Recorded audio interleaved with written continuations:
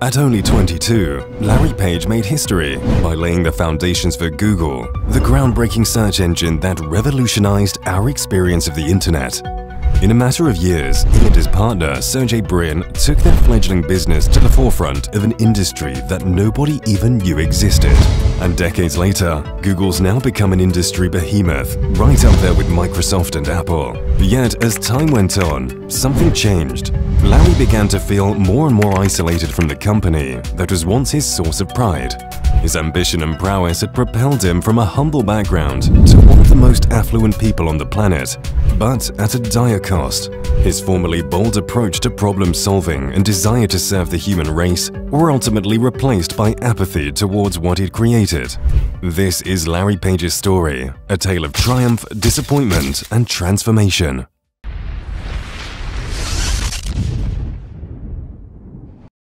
On March 26, 1973, Lawrence Edward Page was ushered into this world in Lansing, Michigan.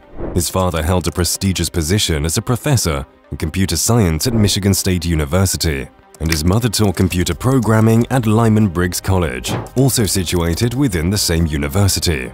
Growing up, his abode was always a disarray of computers, technology magazines, and popular science publications left behind by his parents, all of which harbored creativity and invention within. He spent countless hours engrossed in these books and periodicals, an environment which, intentionally or not, cultivated his ever-growing sense of curiosity as a child.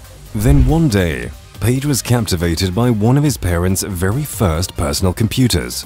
From the very first glance, he was spellbound by the fascinating device, eager to explore its many functions and applications. After that, his affection for computers was evident for all to see. At only 6 years old, he found himself entranced by the numerous electronics that lay scattered around his home. Intrigued to explore what they could do, he'd sometimes take them apart to find out how they worked before effortlessly putting them back together. Page was also keen on playing multiple instruments. He credits his passion for speed and computing to music, stating, "If you're a percussionist, you hit something. It's going to happen in milliseconds, fractions of a second." When Page was only 12 years old, he read a biography of the brilliant Nikola Tesla, the ingenious mind that brought many applicable uses to electricity. Page was shocked when he learned that Tesla was unfortunately overshadowed by Thomas Edison, and later passed away without ever receiving the accolades that were due to him for his groundbreaking work. Sadly, despite his brilliance, it would seem Tesla could not translate any of his inventions into commercial success and struggled to even fund himself. This brought young Page to terms with one crucial concept. It's not enough to simply bring useful inventions into the world, because if you don't find a way to promote your product, it'll sooner or later fade into obscurity. In order for real change to be made, one must not only possess intelligence, but also sound knowledge out of the business world in order to reach out to people in need. Larry went to a Montessori school, and this educational approach encouraged him to take initiative and apply his creativity in ways that piqued his curiosity. Through this, he learned how to work with people from various ages and backgrounds, providing a platform for knowledge sharing and learning among each other. After a successful high school career, Larry was excited to take the next step in his educational journey. He chose Michigan University, coincidentally the same college where both of his parents were employed, intending to major in computer engineering. During his tenure at the University of Michigan, he had ample time to apply and hone his exceptional problem-solving skills and boundless creativity. One such example was when he reverse-engineered an inkjet cartridge and constructed its associated mechanics using Lego. Yes, actually Lego, in order to create a line plotter that could produce large posters for a fraction of the normal cost.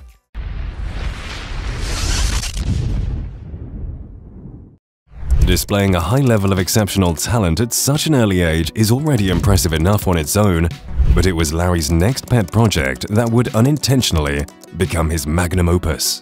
Because when Larry decided to obtain a master's degree in computer science from Stanford University, it set him on an entirely new path, one which profoundly shaped his life and the lives of countless people around the world. This decision ultimately led to the Google we know today being founded.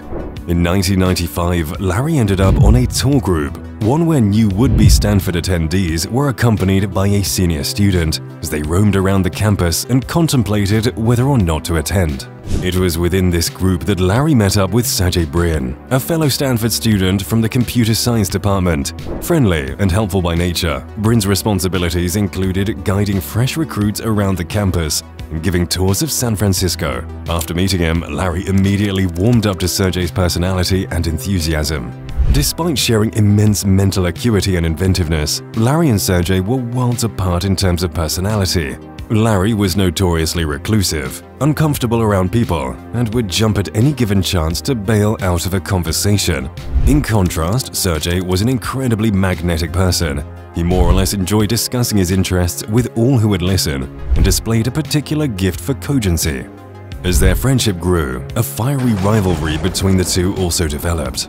They both appreciated each other's intelligence and often debated fiercely to demonstrate which one of them had the more compelling idea. While they sometimes spoke harshly toward one another in the heat of arguing, over time an intense bond blossomed between them, one that no amount of friendly competition or intellectual disputes could break apart.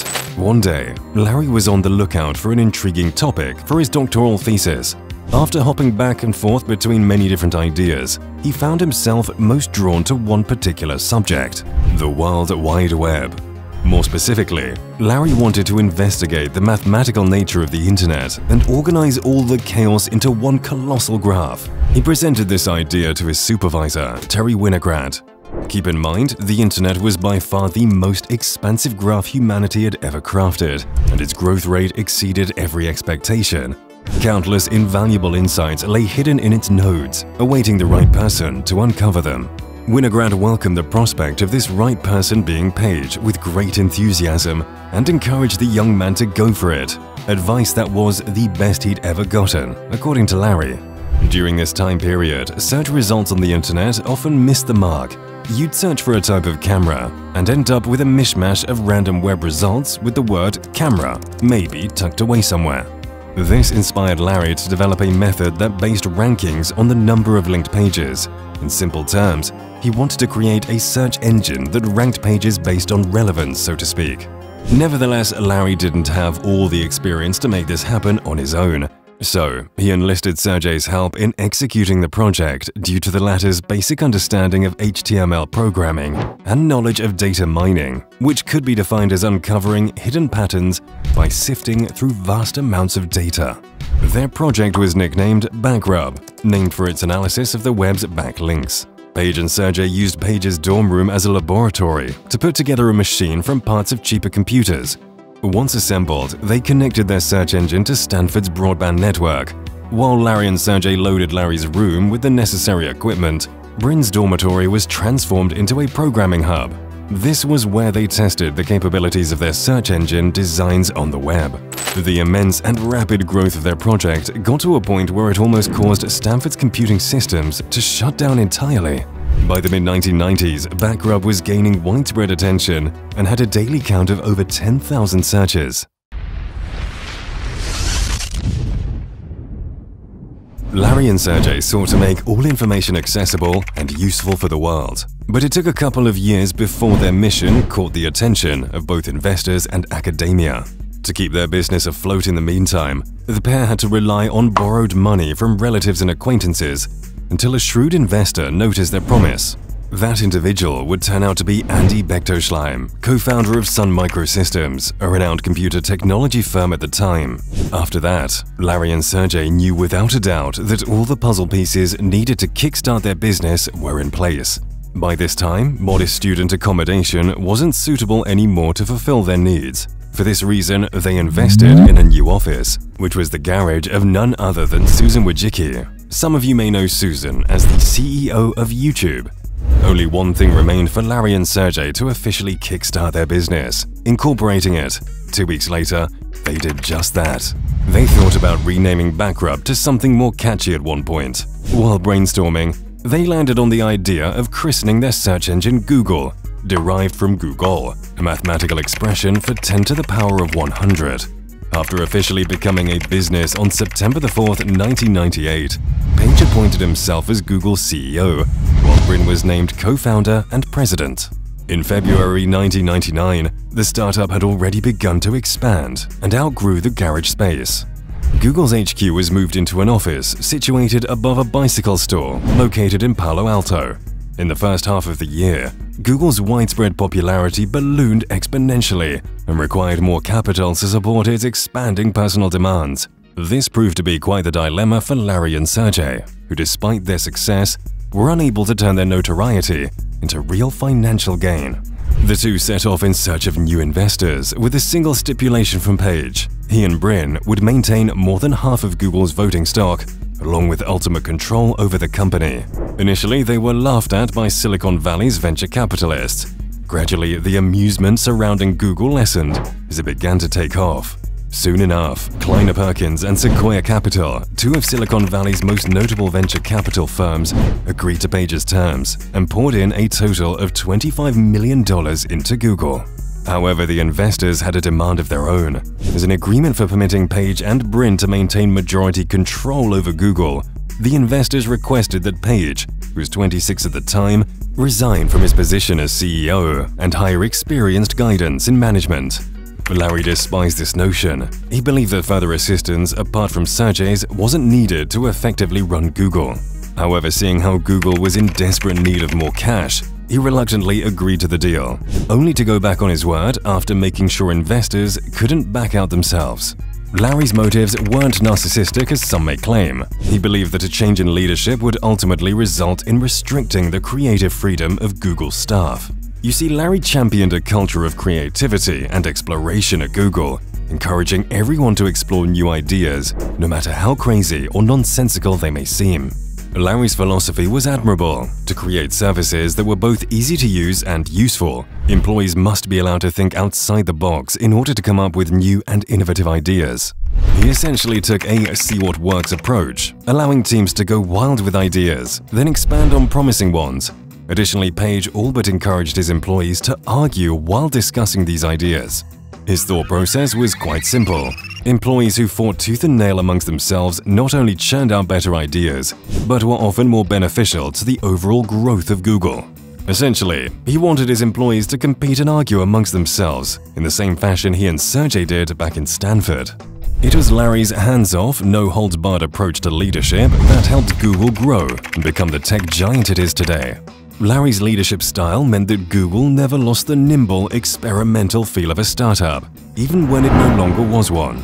In 2001, things were running relatively smoothly for Google. Stock prices were on the up and up, investors couldn't be happier, and the company was racking up tens of millions. There was, however, one person who wasn't particularly pleased with the status quo, and that person was Larry himself. Larry frequently found himself in clashes with investors, particularly when it came to his methods of running the company. Numerous financiers kept demanding a passing of Google's torch to someone else, believing that Google could reach even greater heights if someone with more business expertise, like Novell's CEO Eric Schmidt, assumed executive leadership. Moreover, Google had grown so big and so quickly, with over 400 employees, that manually managing and overseeing every single employee wasn't an option anymore for Page and Sergey. This proved to be quite a nuisance for Larry in particular, who many described as being a control freak. As a result, managers were appointed to monitor the rapidly expanding engineering team at Google, much to Larry's dismay.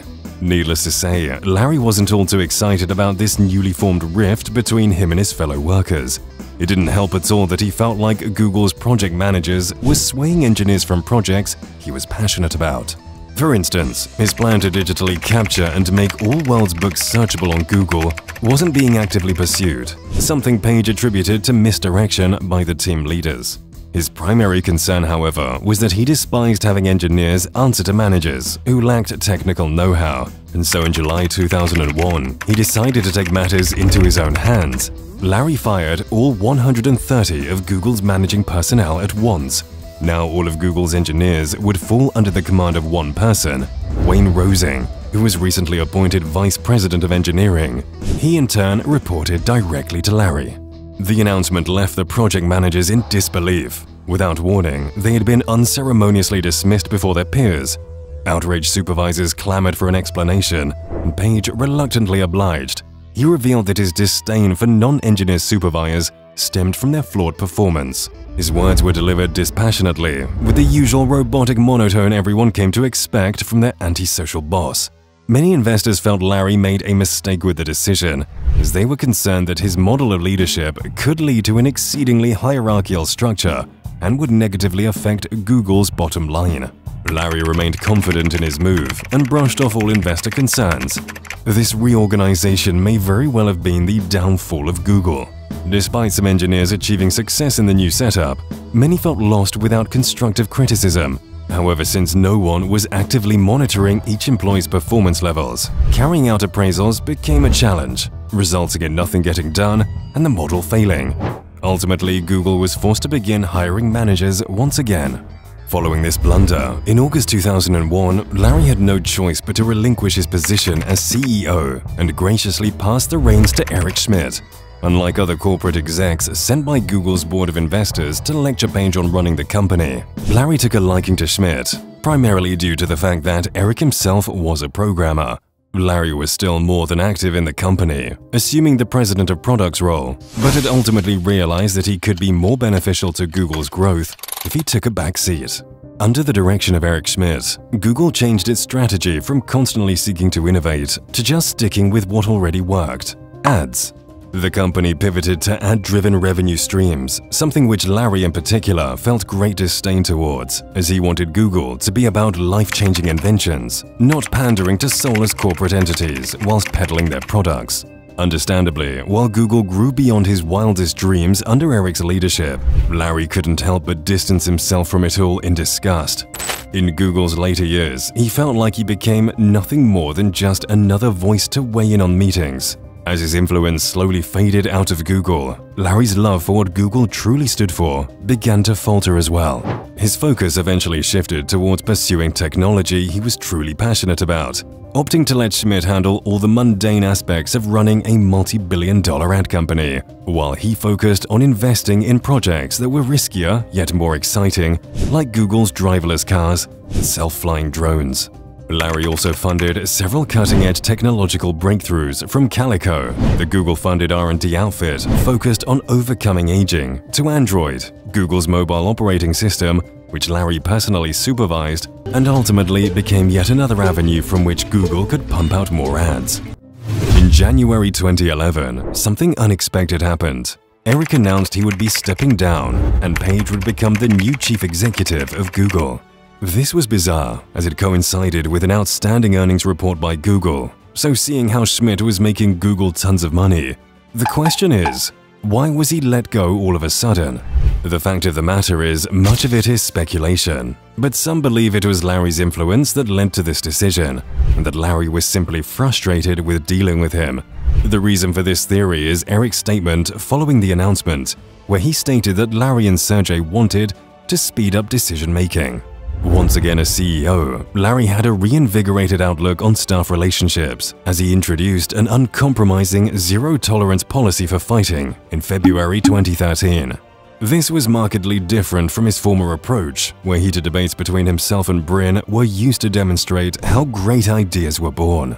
After a period away from being in charge, Larry had finally understood that achieving ambitious goals necessitated team unity and collaboration instead of contention. Furthermore, Larry had also initiated Project Kennedy, which was Google's first company-wide redesign effort in its history. Its intention was to assure that all of Google's products had harmonious visual appearance. Larry also made the wise decision to purchase Motorola Mobility for $12.5 billion, something which helped shield Android from legal disputes initiated by Apple down the line. It is clear to everybody that his leadership skills grew exponentially during his time away from the big seat. In 2015, Larry and Sergey announced they were restructuring Google and appointing Sundar Pichai as its new CEO.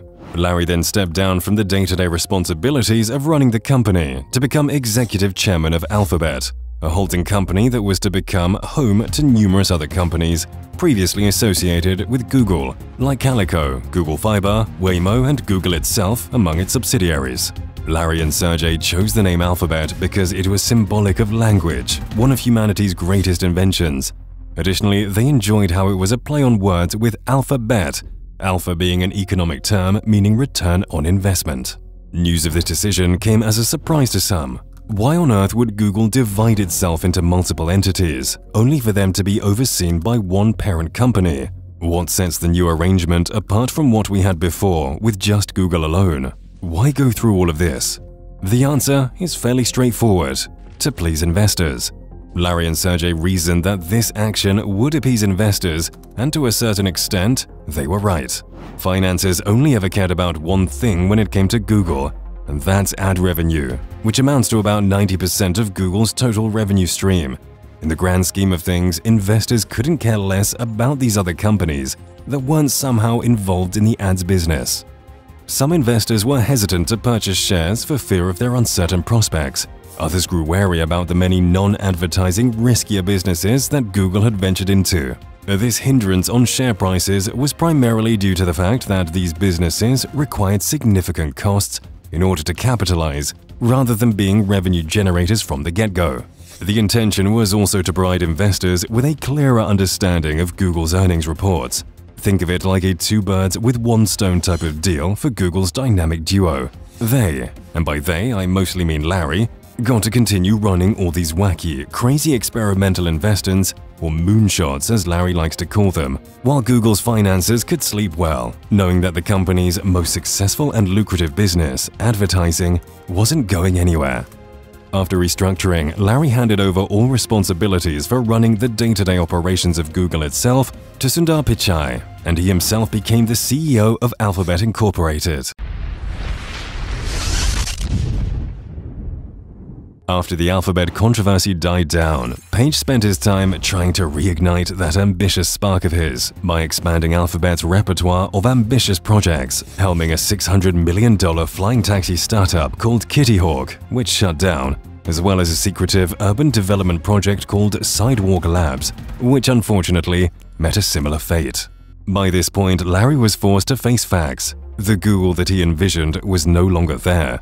It is replaced by a giant corporate entity with its hands in every pie. Maybe Larry, through Alphabet, was hoping to relive his glory days. But as he would later find out, it is too little, too late.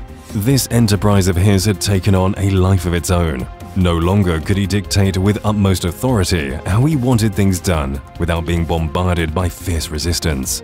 He came to realize that his pride and joy, his child perhaps, no longer even needed him. And so, 21 years later, on December 4, 2019, Larry Page stepped down as CEO of Alphabet Incorporated and was replaced by Google CEO Sundar Pichai. This wasn't a shock to Google's own employees. Apparently, Larry had given up a long time ago, as he was rarely seen in his office building, and even when he was confronted by someone, he'd try and cut the conversation short before hightailing as soon as possible. Larry's exit was insignificant in the grand scheme of things. There were plenty of people capable of running the company just as proficiently, and Google had strayed so far from its original vision that neither Larry nor it could identify with each other anymore. Apart from still remaining an Alphabet board member, controlling shareholder, and an employee, Larry Page mostly chooses to distance himself from the day-to-day business comings and goings at Google nowadays, opting instead to spend quality time around his family and friends. What does the future hold for Larry Page and Google? Will he ever return to the company he founded? Only time will tell.